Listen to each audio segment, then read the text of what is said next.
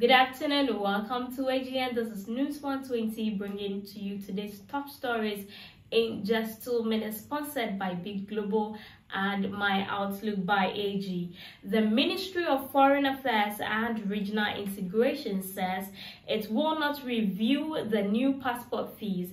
According to the Deputy Foreign Affairs Minister Kweku Aprachum Sapong, the new fees will help generate revenue to enhance service delivery at the passport offices across the country.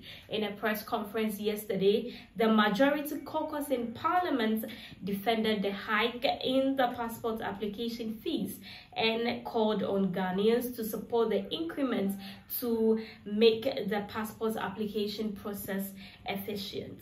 Do we always have to be political in decision making? The answer is definitely a no-no. And therefore, we have to be feasible.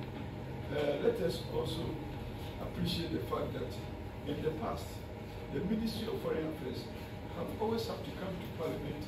In business, Executive Director of the Institute of Economic Affairs, Dr. John Kwache, has criticized the Bank of Ghana for using monetary policy instructions to finance the 2024 budget at the expense of domestic banks. Ghana has suffered another drop in the latest FIFA World Rankings following their recent games during the March international break. A former president of US, Donald Trump, has posted a $175 million bond in his New York civil fraud case, preventing the state from seizing his assets.